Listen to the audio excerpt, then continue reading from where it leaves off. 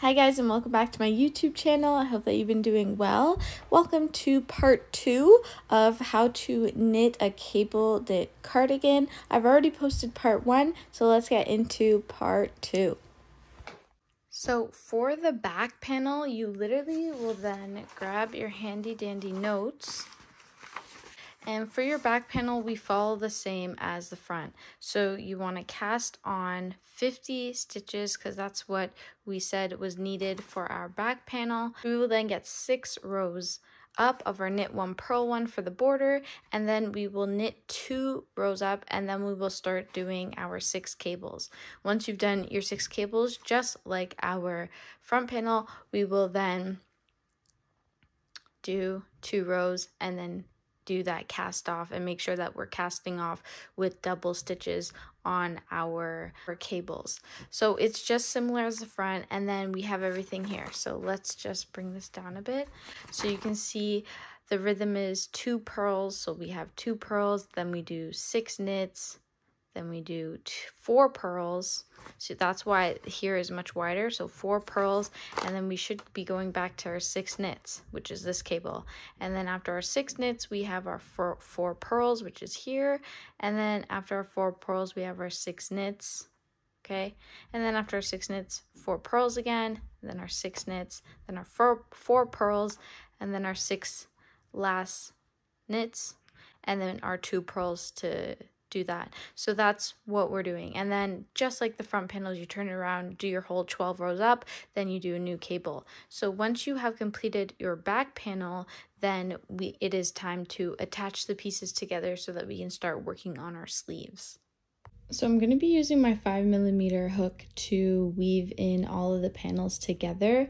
You can use any hook that fits your yarn of choice, and I'm going to show you how we're going to do it. So this is the outside of my piece. This is what we're going to be seeing from the outside, and then this is the inside. So I'm going to turn my panels like as if they're being turned inside out. So I'm going to put my back panel facing the outward way like so, and then I'm going to take my other panels and make sure that they are also facing the correct way. It should be here, because I want to make sure we got the panels on the right side, and then make sure that's the bottom because of our border, and like that. So this is how we are going to be attaching the pieces that we're attaching. The border is not going to be a part of that, so I'm attaching here with this corner, and then I grab my handy dandy yarn that I have still here, and I'm going to wrap that around my hook. I'm going to pull through, and then I'm just going to wrap up here again and make that loop just to connect it all. Then I'm going to be making slip stitches. So I'm going to go in through the top of that panel and then directly across in the back panel, go at the top there, and then I'm going to pull that yarn through, and then I'm going to pull that yarn through that loop again. Okay, and then I'm going to go into my third spot and right across and do the same thing until the whole panel is connected with the back panel. Okay, you want to also make sure that you're leaving enough room for your neck area and not attaching the full panel, because then you might have only a little bit of neck space. So once I've measured that out, I know to stop right here, and I'm going to snip the yarn off, and then I'm going to pull that yarn through just to secure it a little bit better, and now that panel is securely on. 1 cable. So the cable from the far end is really the only part we're attaching. We're not attaching the second cable because we need a lot of space for our neck area, and then we have the same on this side. And I'm gonna leave about 10 to 12 inches for my armhole, like a good amount of space, and then you're gonna attach the rest. But you want to make sure that you have enough opening for your arm sleeve, and then attach the rest from the bottom to like midway. So that's what we'll do. Okay, y'all, so I have officially attached my sides in a while. Like, I've never made a cable knit cardigan before, so this is like my first time doing it, but I've done cables before where I feel comfortable. But like, do you see how everything is looking super like coordinated and beautiful? Like, okay, we have to add the zipper, and then we have to work on the sleeves. So I think what I want to work on first is the zipper. So that's what we're basically gonna do. So in order to add the zipper, I'm gonna show you guys how to do that.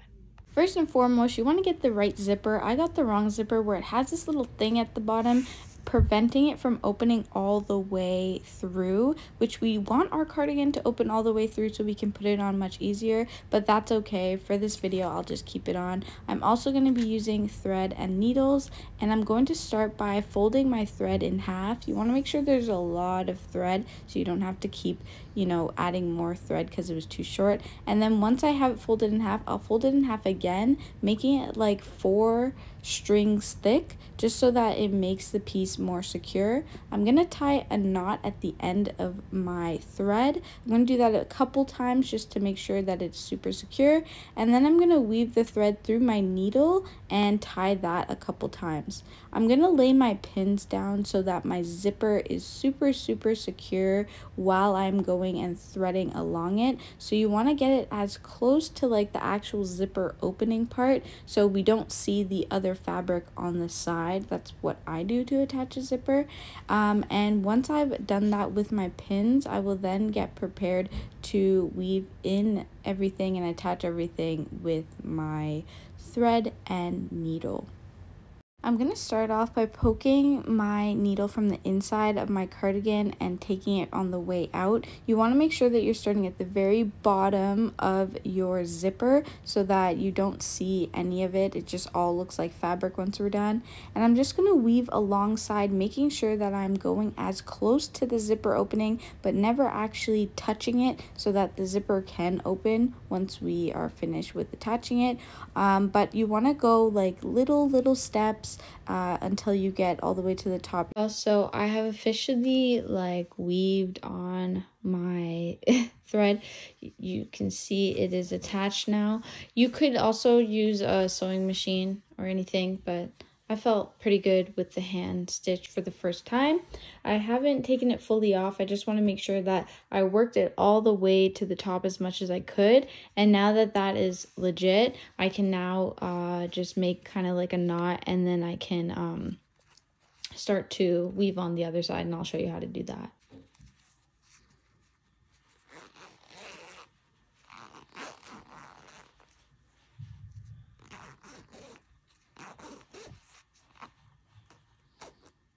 So what we're going to do is the exact same thing. We're going to make sure that we are setting up our pins, and then we're going to weave on this side as well. So I'm just going to mimic what I did on that side.